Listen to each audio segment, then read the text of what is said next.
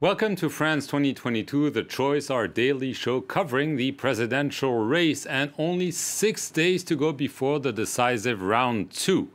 Emmanuel Macron vows to be greener than ever if he is re-elected, while Marine Le Pen sees old financial troubles resurface. Here is the recap of the weekend and of this Monday with Shirley Sitbon. It's the week Marine Le Pen has been preparing for. Not just the runoff, but the debate before the runoff. 5 years ago, she failed so miserably, her voters felt humiliated.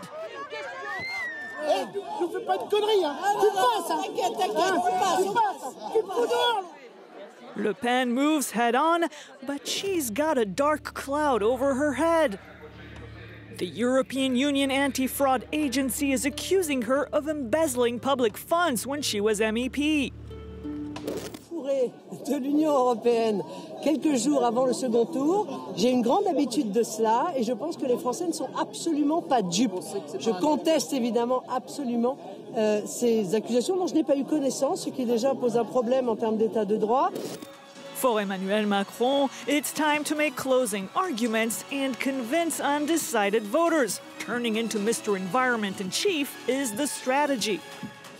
La politique que je mènerai dans les 5 ans à venir sera donc écologique ou ne sera pas. Mon prochain Premier ministre sera directement chargé de la planification écologique.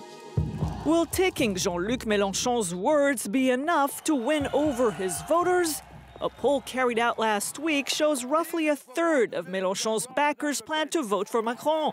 The other 2/3 plan to vote for none of the two candidates. They were not allowed to choose Le Pen. The far-right candidate has made several U-turns in the race. The latest is an adjustment on the Islamic veil, which initially she wanted to ban.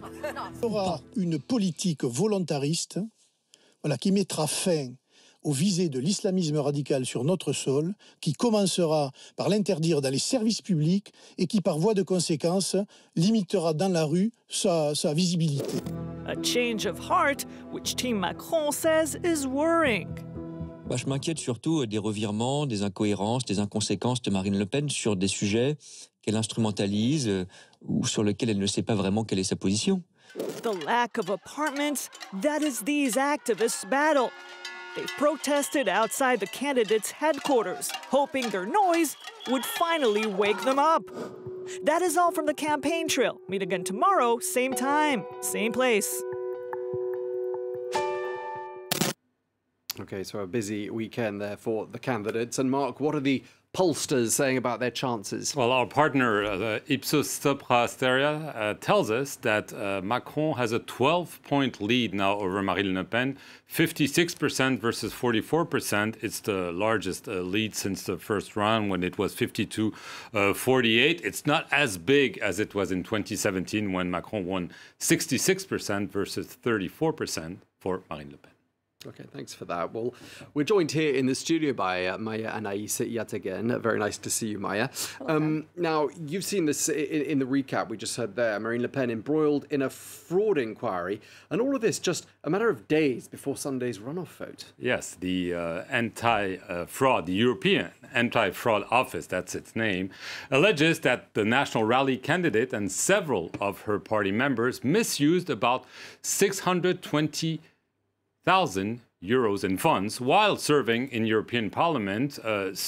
Maya, tell us a bit more about those very serious accusations. Well, it's a damning 116-page report pointing the finger at Marine Le Pen and 3 other party members, her father, Jean-Marie Le Pen, her ex-partner, Louis Alliot, and another National Front heavyweight, Bruno Gollnisch. All 4 deny any wrongdoing. Now, none of these people are accused of personally profiting, but of claiming EU funds to pay for their party staff and events expenses during their time as MEPs. Every lawmaker, every political group in the European Parliament can claim expenses for political activities, but only if they are carried out in the exercise of a parliamentary work. The Anti-Fraud Agency says that a part of those funds, EU public funds, have been used by Marine Le Pen and others for national political purposes, personal expenses, and for services that would benefit companies that would be close to her party and to the far-right parliamentary group, Europe of Nations and Freedom. And now the EU Parliament is seeking a full reimbursement of the allegedly misused funds. Okay, so Maya, what is Marine Le Pen personally accused of here?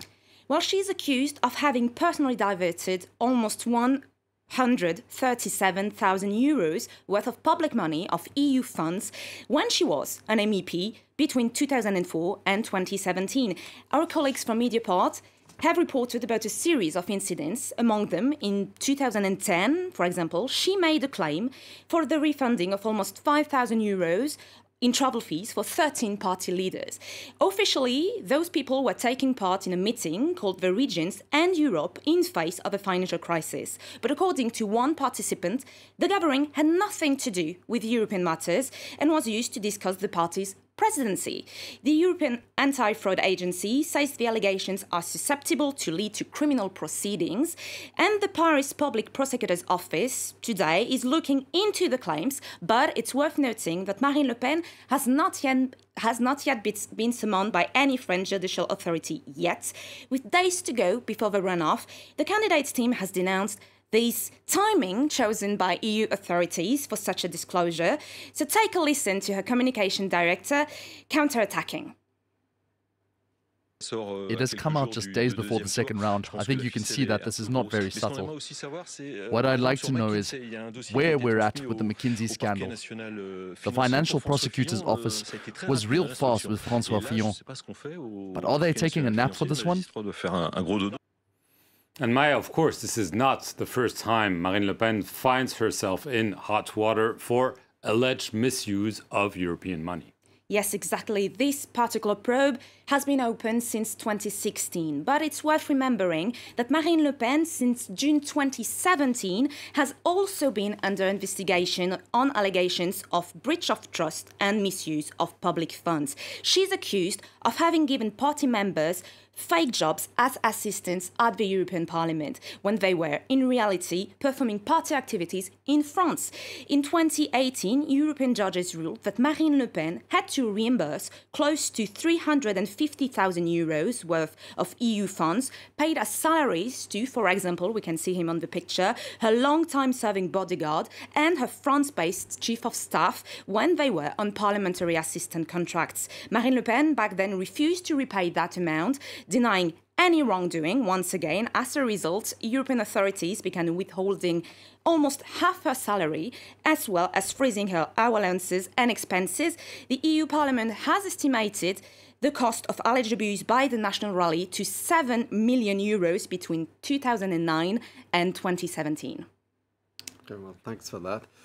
I have a funny feeling, Mark, that this issue is going to come up in the debate on Wednesday. Well, this is probably going to be debated and probably denied once again by Marine Le Pen. It's the second time both Emmanuel Macron and Marine Le Pen will face off. Their first head-to-head was a clear victory for Emmanuel Macron, and according to Marine Le Pen's own words, her worst political moment ever. So obviously both are prepping in very different ways. Let's take a look at how they are indeed reading all their material and preparing attacks on each other with Sinead McCausland and our colleagues from France 2. Wednesday, a pivotal day for France's presidential campaign. Emmanuel Macron and Marine Le Pen will go head-to-head once again on live television. But what are their strategies for the upcoming debate? One thing's for sure, they'll not want a repeat of 2017. They are there. They're in the countryside, in the towns. It was a debate filled with insults that left Macron as the clear winner against the far-right candidate. Stop saying ridiculous things. But Wednesday's face-off will be a bigger challenge for the incumbent president. People will compare the debate to 2017. Everyone will say she has progressed, so it will be positive for her. Le Pen will prepare with mock debates with an expert who fits Macron's political profile. The French president has been taking notes of Le Pen's moves to guard his place in the Élysée. She is spending a lot of time preparing. I'm still under threat in this debate. It's really serious. Neither candidate wants this to be an aggressive debate, but Le Pen is not ruling out confronting Macron. If it's an occasion where we can have a hard debate and where his track record can be addressed, then yes, it will be a key moment of the campaign. The president's advisors anticipate an attack. We're going to get a bruising. We have to unmask her and unravel her programme. The two candidates are prepared for this debate, where everything is at stake.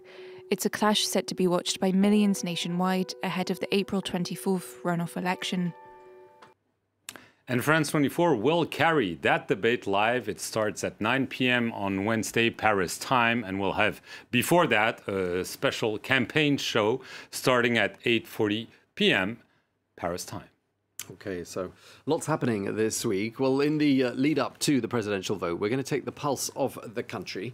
Our journalists Julie Dungelhoff and Florence Vimino have been crisscrossing France, meeting voters, trying to understand their daily lives, their concerns, and as you'll see, their ideas for the future of the country. Yes, and today, Tom, we're heading to the Paris suburb of Bagnolet, where the Lannou, as it's known, neighborhood is cut off from the center of town by a motorway. Locals have decided to make the enclave into a bustling hub, a lot of it thanks to one man, the energy of one man, community organizer Alassane Diallo.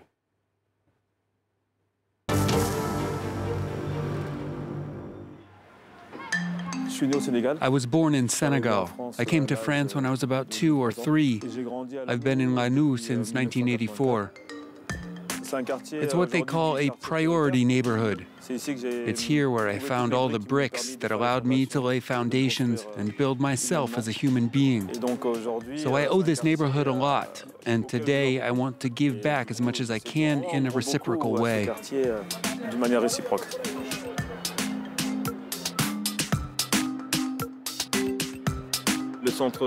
I run the cultural center these days. I used to come here as a kid and a teenager. What drives me, and I think I owe it to my education, is the desire to do my part to try and reduce inequalities. This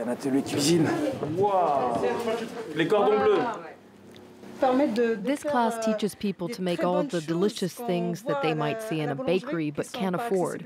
They learn to make it themselves at home. Helping each other out really makes a difference. Intergenerational communication really makes a difference too. This neighborhood is nice to live in, despite other problems. I'm not saying everything is rosy here. The delinquency rate is very low. The baccalaureate success rate is pretty high compared to other neighborhoods around here.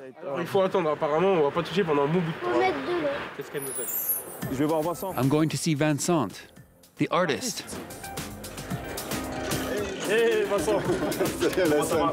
If Lannou had a mayor, it would be Alassane.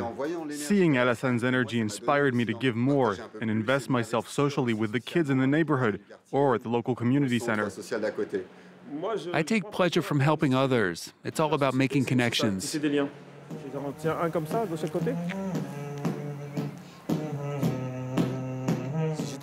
If I were president, I'd make sure the expertise of each individual is recognized. Today, our society requires too many diplomas, and that means you miss out on people's skills, and that's too bad. I'd ensure that society is more inclusive, and that each person's diversity is taken into consideration.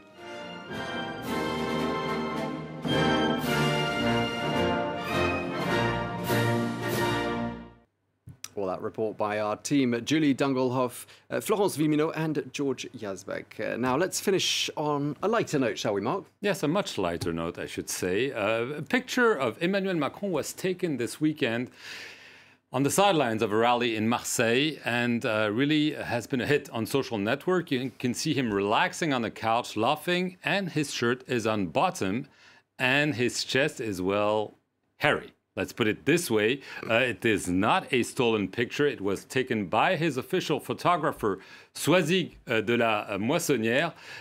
It obviously prompted a flurry of memes, jokes, parodies, and everything. So this is our lighter note for this Monday, Tom. Okay, well, there we are. Thank you very much indeed, Mark Perriman. And thank you as well to you, Maya-Anaïs Yataghène. Thank you. We'll be back tomorrow, as Mark said, at 8:15 p.m. Meanwhile, do stay tuned to France 24.